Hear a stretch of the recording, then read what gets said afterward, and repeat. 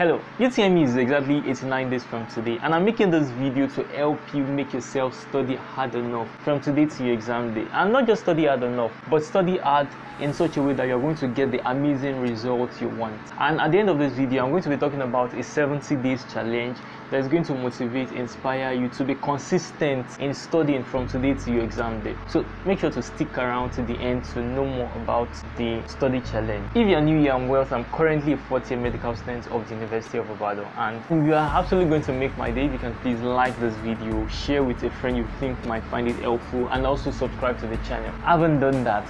Let's get into the video. I understand how genuinely difficult it can be for many people to make themselves study as much as they want to, despite the willingness to. Many people really wish they were studying hard enough, but they can't just tend to get themselves to study hard enough. It's something I can totally relate to as a medical student, because I'm always required to study all the time. Studying is some sort of hard task, and we naturally tend to want to avoid it. But there are ways you can make yourself actually study consistently and hard enough to get the results you want. I believe that the remaining days left before the exam is sufficient for you to learn significant amount of information that is going to boost your marks significantly, which is why I'm making this video. So in this video, I'm going to be sharing practical approach that will make you or help you study hard consistently. Generally, there are two things involved in motivating one to study. One is knowing the why you have to study harder, and secondly is knowing how to study harder. So I'm going to be talking about the first one, knowing your why to study harder. And this does not apply only to studying. It actually applies to so many things we want to do. When you have a strong why to do something, you are more likely to do it. When you have a strong reason to want to do something, you're going to have intrinsic motivation rather than extrinsic motivation. The reason why you should study harder is best personal to you. Personally, when I was preparing for my second UTME, which got me into medical school, my strongest why were that I really wanted to study medicine and nothing else. And I knew that to actually get into medical school, it requires a lot of learning. This requires a lot of information. I have to get a very high score in my UTME. And my second strongest why was that I had previously failed to gain admission to study the course I wanted, despite putting in a lot of hard work even in the previous year. So anytime I did not feel like studying, I'll just remember that, oh guy, you need to get into medical school. You failed before and you don't want to experience this again. So get up, go study. And I was studying. I studied hardest than I have ever done in my entire life when I was preparing for my UTME. That period was a significant moment in my academic life because it showed me I can actually do way more than I've been doing. I saw that I had more strength to study than I've been using. And I believe this can be the same for many of you. This can be a turning moment for you. You can decide to study very hard, and you're going to see that you are much more capable than what you currently are doing. I want you to have a personal reason that will make you want to study very hard for the exam, but I'm going to also give some general reasons why I think you should, as a UTME student, prepare harder for the coming exam. One reason is that there is a lot of happiness in being able to do what you want to do, or being able to get what you want. So some students get to school and they are not happy with their course for the first few years because that's not the course they originally want. Pursuing this happiness of being able to study what you want is strong enough reason for you to study hard enough. Another reason why you should study harder is to help you avoid the consequences of failing. Anytime you can't get yourself to study, just imagine how it's going to feel if you don't make up the score you want, or if you perform below your expectation. So reminding yourself of these things should help you actually study harder. Another thing is that studying very hard for UTME actually helps in your post-UTME,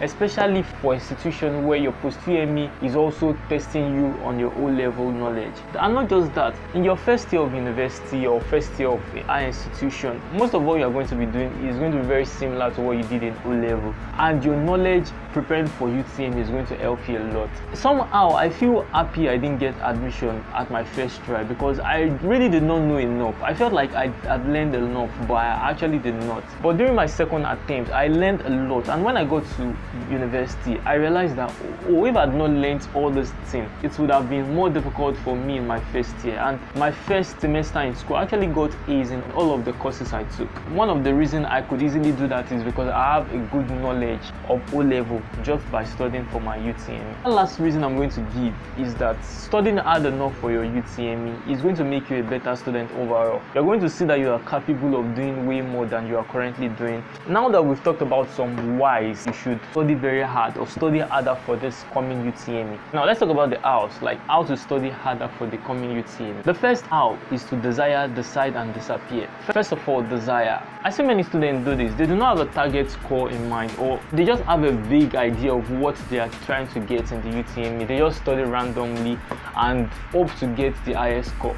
Usually people that do this tend to not have super great performance. What I want you to do instead is to pick a score, pick a target score, and you're not just going to pick the score, you're going to work towards it. And I would even advise to write the score, your target score, somewhere you're going to be seeing it. And it is not just about making a target score, you also have to study like it. When you see your target score and you see the way you are studying, you'll be like, okay, no, there's discordance, I need to study harder to be able to reach this target score. That's desire. Now decide. I want you to decide right now that for the remaining 89 or 80 days, depending on when you are watching this video, I'm going to put in hard work than I have ever done before. It's going to be hard, it's going to be painful, it's difficult. It's easier to not study, it's easier to do every other thing than study. But just decide that, okay, for the remaining days, I'm going to reduce the time I spend doing all the distractions, and I'm going to focus. I'm going to spend more time studying. Anytime you notice you are lacking, remind yourself that, okay, I've decided I'm going to do this, and that is what I'm going to do.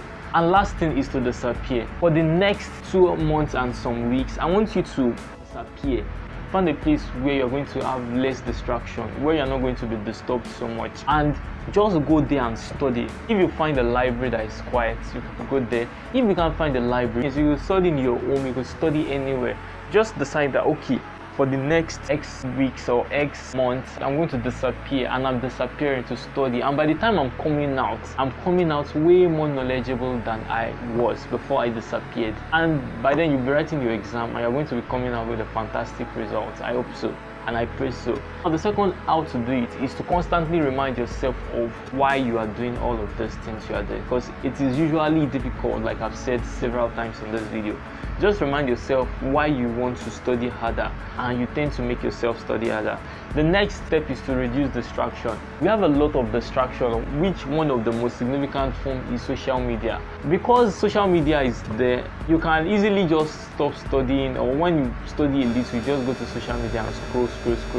My own theory is that if you can remove as many distractions as possible, you are going to be forced to actually study, because you won't have plenty things to do that stimulate you that much, and you'll be forced to study. If you are not disciplined enough to regulate how much time you spend on social media, you can delete them for now or miss the apps for now till your exam. I assure you, there's going to be a lot of time. There's going to be more than enough time after your exam to actually do all the social media in the world you like to do. So remind yourself of that. The next thing is to make a big picture study plan. Look at the JAMB syllabus. You know how much you've already studied, you know how much you know. Look at the JAMB syllabus and see, okay, this is how much I'm going to cover before my exam. Then when you look at the picture and look at the days you have left, you're going to say, okay, this is how much I need to study each day to be able to make up with this my plan. Also in your plan, make sure you include textbook you are going to study and practice questions. If you're planning to study, you should also plan to practice a lot of questions, because the more you practice, the better what you study stick.